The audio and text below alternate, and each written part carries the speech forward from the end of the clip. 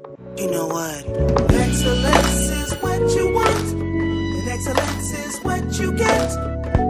How are you living? What are you giving? If excellence is what you see, then excellent is who you be. What are you pursuing? It's all up to you. And when you come and make up in your mind that you... Good morning. Good morning. Hello, beloved. Dr. Catherine E. James here, bringing you For the Love of It, a weekly show designed with the sole purpose of adding more love into the world, one episode at a time. Thank you for sharing your precious time with me. I am grateful to have you join us now, live. Call in. Let's have a conversation. Y'all know I love to have real-time live conversation. Or if you're going to watch the show later, be sure to go to WHPR TV channel 33, and you'll be able to get a replay of the episode, or check my timeline. It'll be posted there as well. So I absolutely love engagements. You see the numbers below. Call in on any one of those numbers at any point during the show. Earlier, the better. All right. For the Love of It will take on many forms. We just don't ever know what Papa has in store for us, but it's always really good, isn't it? Everything, though, will be anchored in Luke 10:27. Love the Lord thy God with all thy heart, mind, soul, and strength, and thy neighbor as thyself. It's that part, the as thyself, that I've been birthed to add into the world, to champion, to advocate for, that we love ourselves. Self-love is the order of the day for the things that matter most to me. And so you'll see that if you ever need some more tools around self-love, you can get our seminal work, Self-Love, A Gift You Give Yourself, on any of the major platforms. So I find that there's a Matthew scripture that talks about it, but certainly Luke 10:27. That last part, that anchoring part, is why I've been birthed. And that's to love myself well, so that I live from runneth over place, right? 23rd Psalms, and our cup runneth over. So, beloved, here's an early tip, a self-love tip. And that's one of the things we're going to try to do every episode. A self-love tip right out the gate is love yourself so well, that your cup remains full more often than not, so that you're never serving from your cup, beloved. Oftentimes we think we serve from our cup. Actually, many of us, particularly women, especially particularly women in the church, have been taught to serve until we're serving from the dregs of the cup, the crusty, the dry, crusty place. Now, have you ever seen a Snickers commercial where someone is hungry? Oftentimes, beloved, we're serving from a place where we're dry. And so the 23rd Psalms for me, where it says, and our cup runneth over, we are to live in those places. Papa God promises us a runneth over cup. But we have to do our part. So you got to add into you. I add into myself all kinds of ways, and I'm going to talk about that in a minute. But one self-love tip is to continue to serve yourself well so that you have an overflow.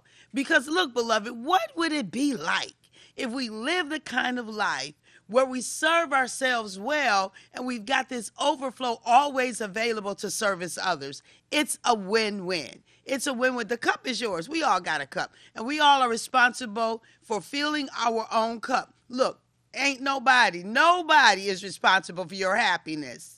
I need you to hear that, because we're walking around. Now, I'm not talking about it for children. I'm not talking about that. But when we are full-grown adults, and we're waiting on someone else to make us happy. Now, this is a sidebar. This ain't nowhere on my notes. But we're waiting on someone else to make us. No one is responsible for your happiness. And as a matter of fact, if you're waiting for folk to make you happy, they can't do enough to make you happy, because that means that happiness is eluding you from the inside. That was for free. I'm just saying. That came straight from the throne room. Somebody needed to hear that. All right, beloved. And so it is imperative then that we live, right, from this place, this overflow place. And then service becomes it's not even questionable as whether or not we're going to serve. Of course we will. So that's that. That's why we do this. That's why the show is called For the Love of It, So for my part, that it is my life's intent that every soul, that's you and I, would know love with a capital L and know the experience of love and know that they are loved. So every soul would know love and know that they are loved. All my breathing and living and moving is toward that end. Do I do it perfectly? Nope. No, I do not. Nada. Because I'm not a perfect being, and neither are you, beloved. I'm just saying. Okay. So, to that end, every conversation we facilitate, all the tools and strategies we share, the guests we have on the show, and the actions we invite you to take will all be intended to lead you and I to live out the assumption of Luke 10:27. That's the whole point of this. That's the whole point. So, this morning on my live, and by the way, I do a live every Monday through Friday, except on holidays. Every Monday through Friday from 5:40 to 6 a.m. Eastern Standard Time on YouTube. So Dr. Catherine E. James, you search me on any of the media platforms, or Dr. Cathy E. J. For Instagram, you'll be able to locate me. So this morning on my live, oh boy, did I have to drag out of bed. I know I'm looking good right now. But this morning, oh Lord. So, and that's why I forgot Tim's pie too. I'm just saying. That's an inside joke. So this morning on my live, I wrote, well used body, mind, time, and finances. Well used body, mind, time, and finances. Boy, when I got home last night, I don't even know what time it was. But when I tell you I used all of those things for weeks in preparation of helping my son and daughter-in-law to host Thanksgiving. I've had the privilege of hosting it probably, let's see, my son is 35, so probably for the last 27 years. And they purchased their home, and so now their home is larger, and so they host now. But, you know, Mama still does a lot of the heavy hitting. And so I've done that in preparation, and man, well-used body, well-used mind, well-used time, and well-used finances. First of all, thank you. Thank you, Papa, for all those possibilities. Thank you. I, your daughter, am so grateful. Thank you, thank you, thank you. All week long on my lives, I've been talking about thankfulness and gratitude and appreciation. And so I'm going to tell you a story, but it is all couched in this notion of gratitude and thankfulness. I am so full and rich. Even though I had to drag myself out of my car last night, drag myself to get some bags. The only reason I took them in the car because they had food that needed to be dealt with. And then up the stairs, exhausted. Well used though, well earned. And so how do I don't even know where to start with the story.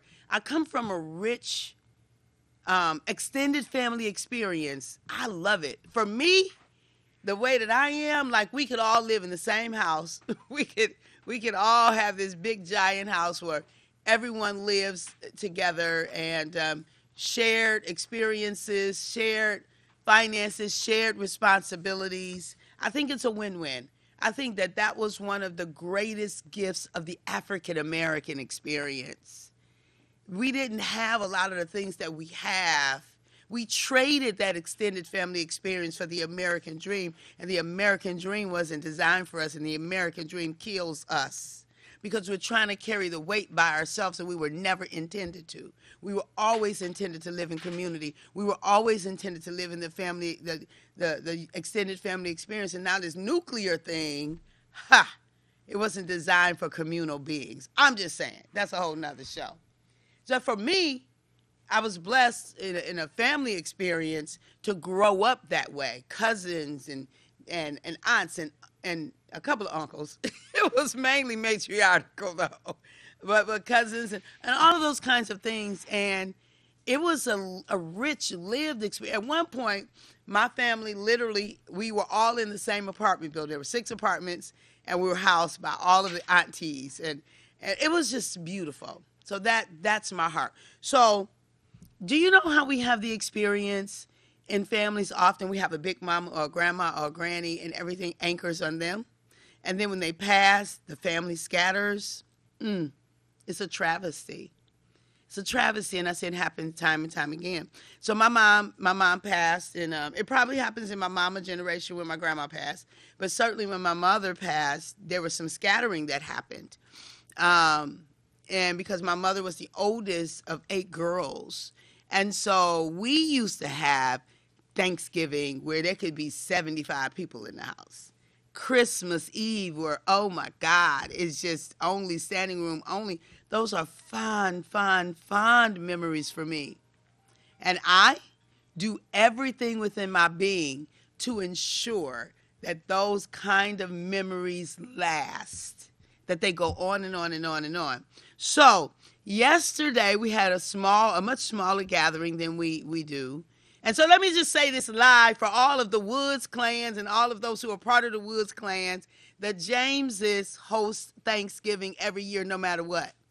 I'm just saying.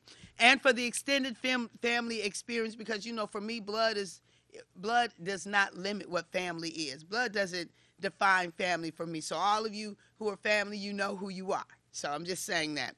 And so we had the beautiful experience yesterday of family. We stood in a circle and we did a prayer and holding the hands, and I asked everyone to share what they're grateful for. And from the youngest to the oldest, everybody, you know, just about everybody shared something. It was beautiful. And what was the theme is we're grateful for family. We're grateful for this circle. We're grateful for being here. We're grateful for, right? Beloved, that's what life is about. So even if your family is not blood, if it's not whatever, who cares? You make your family. Is it healthy? Check. Is there love? Check. Is there accountability? Check. Is there growth? Check. I'm just saying, create it, because we were intended to live in healthy, safe, vibrant community. So lots of hours of work, up and down the stairs, organizing, designing. And I'm not a natural cook. I'm just saying. That pie that I was bringing Tim, I didn't make it. It's my daughter-in-law. She from Arkansas, and she can cook anything. I'm a natural at a lot of things. Cooking is not it. Now, what I can cook, I can cook. Now, I do dressing and Cornish hens, and I do those well, extremely well. And yams, they off and on, right? But give me a curriculum to design, I'm your girl. Give me a live talk show, I'm your girl. Give me something to help somebody to love themselves, I'm your girl. Tell me to cook something from scratch, I'm not her. And if I have to do my daughter-in-law's macaroni, she gonna give me the recipe step by step. I mean, my daughter-in-law, I don't call her in-law, my daughter-in-law. And it's gonna work me. Now, I'll get it because I can follow instructions, but I'm gonna feel like I worked. I come off from a show like this, designing a conversation, designing a whole women's advanced self-love queens adventure abroad in another country, and do not feel like I've worked. Put me in the kitchen and I'm like, whoo, work. Okay. Anyway, sidebar. So, all of that work yesterday, designing and organizing and tables and chairs and decorating, it's natural for me to do things like that. And that work gives me life. So well used, yes, well used body, well used mind, well used time, and well used finances, yes. I will do it again and again and again and again to have the experience of family and friends together under one roof, loving on each other. For me, that is worth it. It is worth it. It is worth my time, yes. It's worth my energy, yes. It's worth me being exhausted. Look, I woke up this morning and could barely move. I'm just saying. And I'm a person who walks 2 miles a day, 5 miles on the weekend. I work out and all those kinds of things. But the workout I've done in the last few weeks to get prepared for this, it was well worth it. All of the steps that I took to make sure things were in order, it was well worth it. Me having to remake. Now you don't even know. You when I say this, you're not going to get the gravity of it. I made the largest pan of dressing stuffing mix that I'd ever made. Like, because some people love it, they wanted a vegan version of it. That's not easy for me, but I went on and took it. But then, as I go to taste it, get ready to put it in a pan, why is it salty? Like, dressing should not be salty. I look at my daughter's poultry season, and the first ingredient is celery salt. Y'all, I was liberal with that poultry season. That worked me. But I ended up making another thing of cornbread, whatever. No harm, no foul. It worked. It was worth it. The extra run to the store, it was worth it. The extra, staying the night over their house to make sure that everything gets done, it was worth it. What am I saying? All of that yesterday, all of that effort leading up to yesterday equals love. Equals love. So I'm inviting you to love you so well that you have an overflow, that you have an abundance, that you have the willingness to sacrifice time, money, body, and finances for togetherness. Today, I sit and stand in such a place of gratitude and gratefulness for all the babies and little ones that were running around yesterday. It was so noisy. and you can tell I have a natural outside voice. Man, was it noisy. But it was beautiful noise. Beautiful, like music to my ear. Pitter-patter everywhere. Mama James, Auntie, can we have? That's music to my ear. And then see my nephews and my nieces and my sister cousin and my loves, right? My husband, my son, and all of my other sons and daughters from out of town. I mean, it's just worth it. It's worth it. It's worth it. So I'm just saying, that's what life is about. If you look at any of the research and any of the literature, when they ask the question, when people who are on their deathbed, right, or who know that they're transitioning, and when they ask the question of what is it about life that was important to them, the most important thing, or if they have any regrets, almost always they regret not the time they didn't spend in the office, not the time they didn't spend getting this big deal, not the time they didn't spend purchasing this new pair. No, they regret not navigating. That's not the word I want to use. They regret not enriching, growing the relationships with their loved ones. That's what we regret. I won't. That won't ever be a regret of mine because I love intentionally. I love deeply. And my love is demonstrated by showing up in life. Beloved, so scripture says, be you not deceived, God is not mocked. For so whatsoever a man soweth, that shall he also reap. A man or woman, boy or girl. If you sow into love, what you think you getting back? What you think you're getting back? You're going to get love back. So I'm inviting you to love so intentionally, love so thoroughly, like always, always, always be prepared for your answer to be loved. Now, look, don't get it twisted. Love does not mean doormat. Nothing about that is represented in me. You don't get to walk over me and it be okay. I am a person of love, and that will be the way that I show up. But I will hold you accountable, beloved. You better believe it. I will hold you responsible. I'm a person who walks in integrity and transparency and honesty, and I expect the same from others. And guess what? When I can't, now I don't demand it, I expect it. And when I realize that you're not a person like that, I'm like, no harm, no foul. I'm going to remove my own self. I'm going to remove my own self. So if you're out there and you want to call in, Call in. We've got only about 5 minutes left for a call. And if you want to call in, let's have a conversation about whatever it is that you'd like to have a conversation about.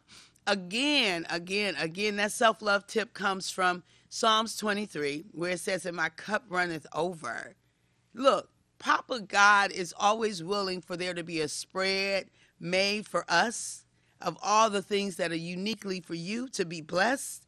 But are you available for it? Let me tell you, a way to get it is to practice gratitude and gratefulness. So yesterday at the dinner, of course, I would love to have it like we used to have it. And sometimes it makes my heart a little sad. Or I choose sadness, and it don't make it. Nothing don't make feelings. We choose about what we say.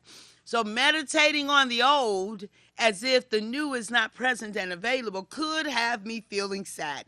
But I refuse to stay there. I could say, but this was not here, and it used to be, and this, that. No. You know what I'm going to do? I'm going to be available for who's here. I'm going to love on them. We're going to have fun. We're going to enjoy ourselves, and we are going to do it every year because that's what it's about. Getting together as often as we can, as much as we can, with those who we love, right? With those who we love and those who love us. So yesterday was that for me, loving and being loved. And I am grateful. So that tops my gratitude. All week long, I've been talking about appreciation and gratitude in honor of Thanksgiving on my lives. And today was the thankful Friday, like just topping it off with being totally grateful for life. So what are you grateful for? What are you thankful for? I want you to say it out loud with me as I take just these next few seconds to talk about what I am thankful for. What are you thankful for? I'm thankful for life. I'm thankful for love. I'm thankful love is love as our experience as well as God. I'm thankful for health. I am thankful for being able to crawl up under tables and, get stuff from up. I am thankful for the lift. I'm thankful for the exhaustion and the achy legs and body. When I got out the bed this morning, I was making those noises you make when your body's like, like shuffling my feet. It was worth it. It was worth it. Now, I've gotten rejuvenated. I've rested, moved around a bit. It was worth it, beloved. The love was worth it. The togetherness was worth it. The smiles was worth it. The experience of I don't know, just being together. It was worth it. All right. So I want to remind you, live from the runneth over place. Papa God invites us to live there. Whatever it is that makes your soul sing, if it's healthy and life-giving, go for it. Live from that place so you have so much to add to other people. I love you. I do. I really do. And some people are like, how can you love somebody you don't know? People hate people they don't know all the time. So why can't I love people I don't know? I choose to love because selfishly I want it back. It's not all that benevolent. I'm just saying. So here's our self-love mantra as we begin to close. I am an irreplaceable, unrepeatable, remarkable miracle with my own special brand of brilliance. You are an irreplaceable, unrepeatable, remarkable miracle with your own special brand of brilliance. You're irreplaceable, impossible to be replaced. Unrepeatable, you cannot be done again. Remarkable, you are uncommon and extraordinary. And miracle, my favorite, you are a surprising and welcomed event. That's a pom-pom move. You and I, we are surprising and welcomed events. So, every show that I'm privileged to host, you're going to be invited to be in action. Be in action towards your life's goal, your brilliance, whatever it is that makes you sing. Be in action. Don't wait on someone else to offer it or to bring it to you. You be in action. And what did it hurt? Don't wait for, I forgot, Howard Thurman. I don't have time to think about it or look for it. But don't ask what the world needs for you, but you do I don't know. You do what is yours to do, and the world will be blessed from that. That's not quoted correctly. I'm just saying. If you're inspired today, and you just stay with the inspiration, that's only 34% that you're going to do what it is that is yours to do, your brilliance, to live out your brilliance. But if you put a plan to it, you increase that to 91%. And if you share that plan, you increase it to 99%. Like when I said I was going to do a television show, I shared the plan, and here we are. Now, let's see. Oh, I want you, so adding more love into the world, join the movement. More love, please. Join the movement. Go to the website, drcatherineejames.com. Click on More Love, Please, and you can join the movement. Also, be sure to get the book. We are #1 bestseller. Freedom is our birthright. Thank you, Tim. Freedom is our birthright. And so make sure you get the book. And then reach out to me, self-love at drcatherineejames.com. Look, join me on any of the social medias. Join me on the social medias. Live, Facebook Live, every Monday through Friday, no matter where I am. And it's a trip when I'm in the West Coast. So I come on at 5:40 Eastern Standard Time. In the West Coast, it's 2:40, right? 5:40 to 6 a.m. Join me. Email me at selflove at drcatherineejames if you like to engage at all.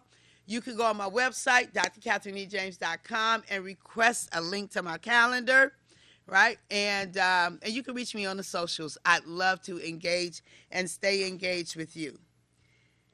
And, of course, you can connect with us live here every Friday from 11:30 until noon. If I'm in town, then it will be live. Like today, I'm live. But if this is a replay, it won't be. It won't be live. And then when I'm not out of town, we do replays. So again, beloved, what are you grateful for? I asked you that earlier in the show, and I gave you some time to pull it together. What are you grateful for? I am grateful for you. Because if you're watching this show and you've made it to this part of the show, then you've made a commitment to better your best, to be the best version of you, to find some tools to love yourself, right? Because otherwise, this might just sound airy-fairy, like what is she talking about, whatever. But that's okay. We all have what it is that we are to bring in life. And some people are to bring critics, naysayer kind of things. That's okay. I don't know. Maybe they're not. No, I'll take that back. People are not designed to do that. People choose that. Anyway. Remember, the conversations that we share on this show, the tools and strategies we offer are never intended to substitute for official mental health practice. If you are needing service, then I invite you to seek out a professional mental health practitioner. I am one of those. I hold a master's degree in pastoral counseling, so I'm a licensed professional counselor, and I have a PhD in educational psych, but not for this show. Dr. Martin Luther King said, everybody can be great because everybody can serve. You don't have to have a college degree to serve. You don't have to make your subject and verb agree to serve. You don't have to know about Plato and Aristotle to serve. You don't have to know Einstein's theory of relativity to serve, and you don't have to know the second theory of thermodynamics and physics to serve. You only need a heart full of grace and a soul generated by love. You can be that servant. Beloved, this has been Dr. Catherine E. James serving you for the love of it on WHPR TV Detroit. I love you.